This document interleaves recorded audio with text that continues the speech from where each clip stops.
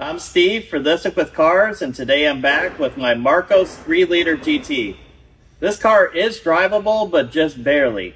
There's a problem with the alternator, which is not making it very fun to drive. It's an intermittent problem where the alternator at some points tries to charge the battery too far. It starts wanting to charge over 16 volts, which puts a real drag on the belt because the alternator is trying to draw so much power. So let's start today by getting that fixed and getting this car back on the road.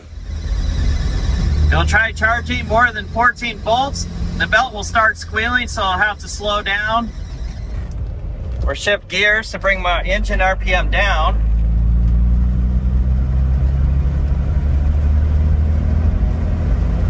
But the minute it starts getting too fast again, well, now it's not going to do it because it's an intermittent problem. It's been a couple minutes and it's doing it again now.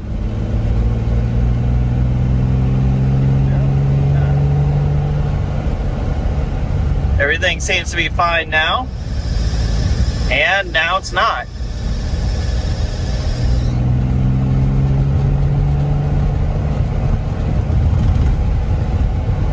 Although it seems to be having the problem a lot less regularly than it used to.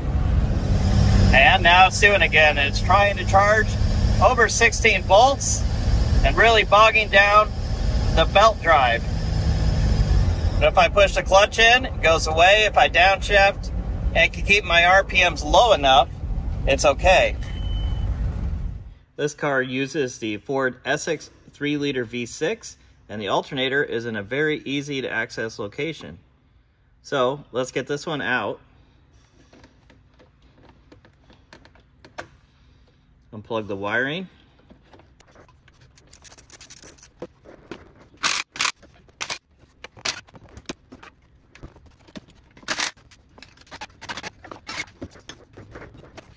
Let's take this over to the bench because I will have to reclock the new alternator as well as switch over the pulley and fan. If we take a look at our two alternators, our new one and our old one, they look pretty similar. On the back, same connections. But look at this ear here. It's not right here. It is actually rotated like that. So I need to reclock the new alternator so that it matches the old one. To do that, I need to take the plastic cover off the back, and then I can take these 3 screws that hold the case together off, turn the front of the alternator so that it matches up with the way this one was, and then bolt it back together.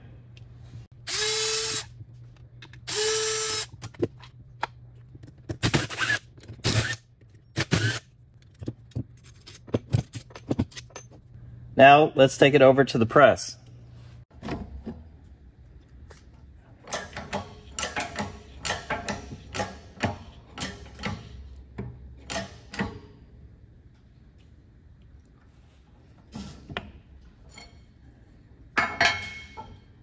Now I can reclock my alternator. So I want to turn this.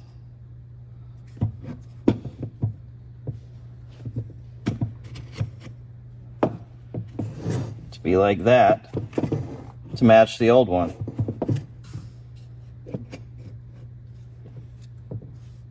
Now I can put the bolts back in.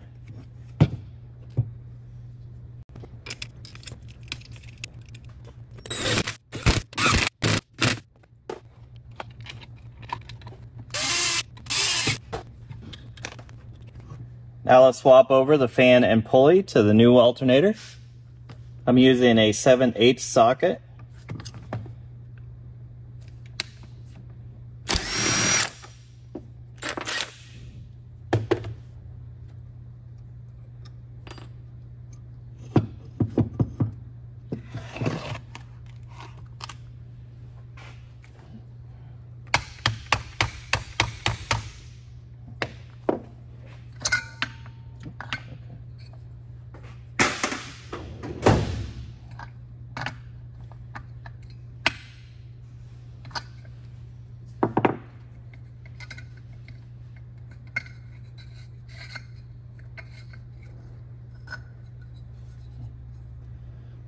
This old blade even says Lucas on it.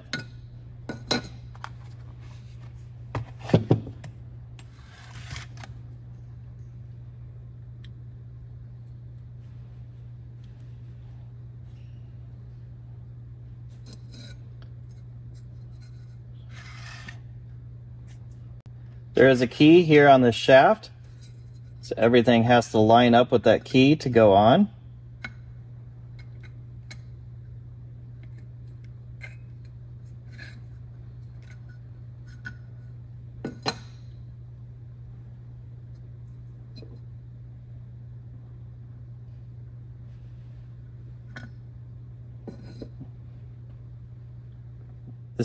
The little key keeps wanting to fall, so I'm going to put some grease on it to hold it in place. Put a small amount of grease in the keyway.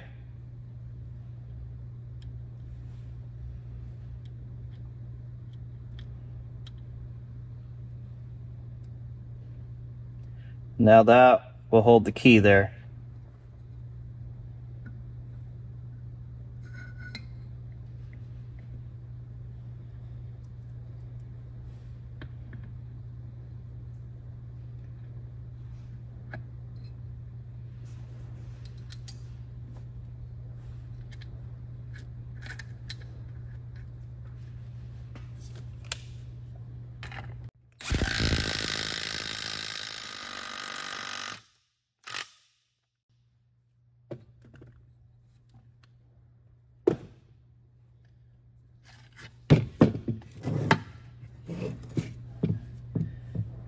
Now our new alternator is clocked the same as the old one.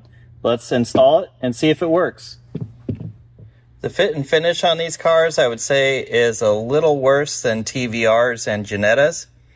Here's the bracket that holds the alternator, and that is not the correct spacing for this here. So there was all kinds of various spacers and things that were in there to make the alternator fit onto there.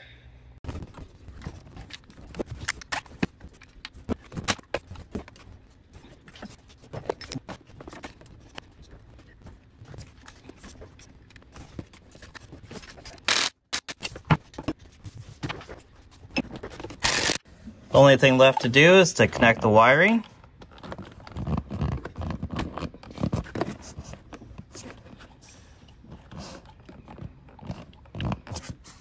Let's start the engine and try it out. With the engine not running, we're at 12 volts.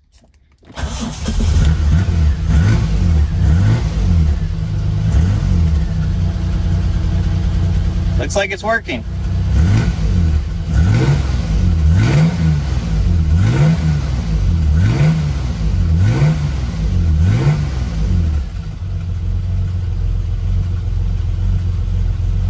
I think this has fixed my problem. Now I can get out and enjoy driving the car.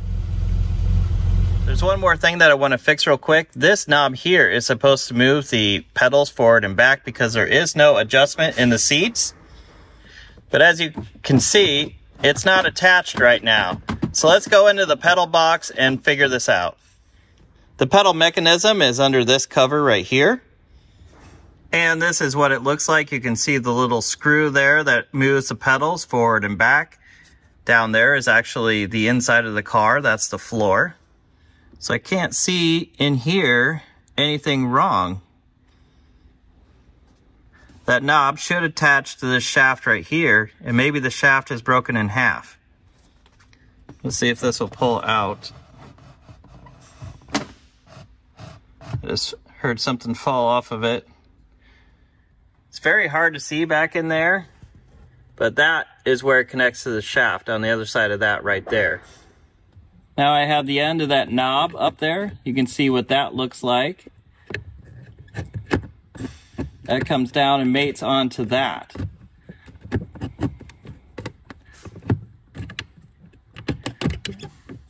You can see it's trying to turn the screw there. Well, I've pulled the dash back so that I can look in there. This is the best view that I'm going to be able to give you inside of there. But the end of this crank, I pulled it out so that I could reach it with my hand, and it's plastic, so I think that the joint there is actually broken, and I'll need to order a new one in order to fix this. So this is something that I'm not going to be able to fix today. That's going to be it for today. I have another car that can go back on the street. I've actually been thinking about selling this car, so if you're interested in this car, send me a message. And whether I keep this car or sell it, there will still be more to do on it. So if you want to see videos like that, comment below and click subscribe.